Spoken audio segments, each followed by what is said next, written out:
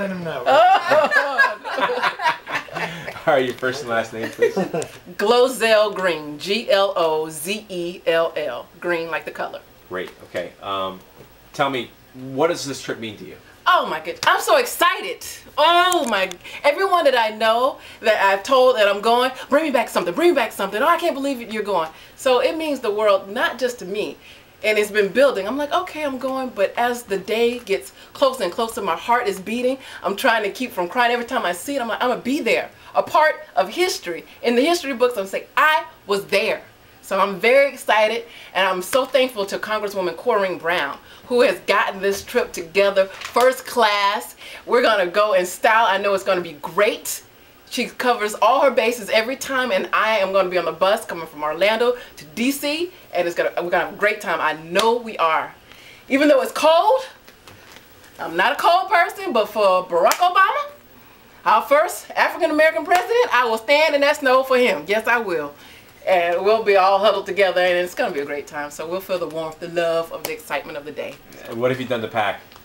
Oh my goodness, I've thrown in everything I could but the kitchen sink. I've got these little heat packs, thermal heat packs, put everywhere, on every joint, boots, gloves, hat, scarf, whatever you can think of to keep me warm. That is what I'm going to do, because we're going to stand out there a long time. And I'm going to stand as long as I have to, because I'm going to see this inauguration. I'm excited. Fantastic. And did you work on the campaign as well?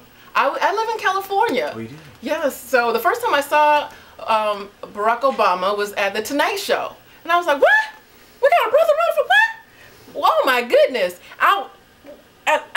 My eyes deceiving me. And he was so put together. And I was overwhelmed. And to see him come this far, I have to tell you, I was shocked, and I'm like, I think I can. Come on. But I want to see it. I will believe it. I want to see it, and I'm willing to go travel from California here to be in the number, to say I was there, a part of history. So when did you fly in California? Excuse me? When did you fly in from California? I got in yesterday.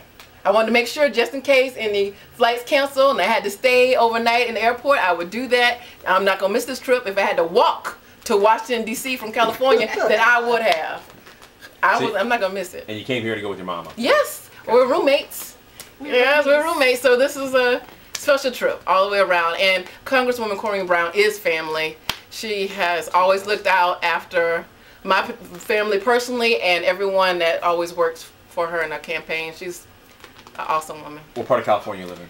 Los Angeles.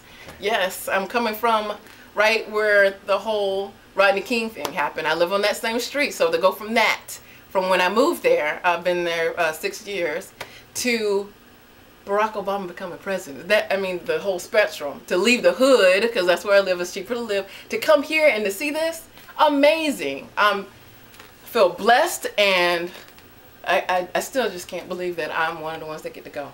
And it's because of Congresswoman Corrine Brown. She made it affordable. Nice. Yes. Any idea what's gonna be going through your mind when you sit there out on the mall, or when watching the swearing-in ceremony? What's gonna happen when I see it? What's gonna go through your mind as you watch this happen?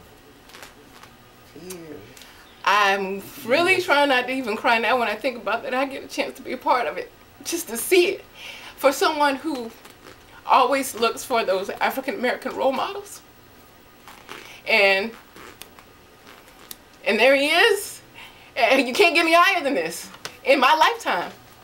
I mean, I've heard so many stories from my grandmother and other people about how, black folks couldn't go through the front door and we had to sit over there. And I hear them, but I wasn't a part of that. And I know we celebrate Martin Luther King and he's awesome, but I wasn't there. But I'm here at this time, a part of history, and it's just amazing to me, sorry.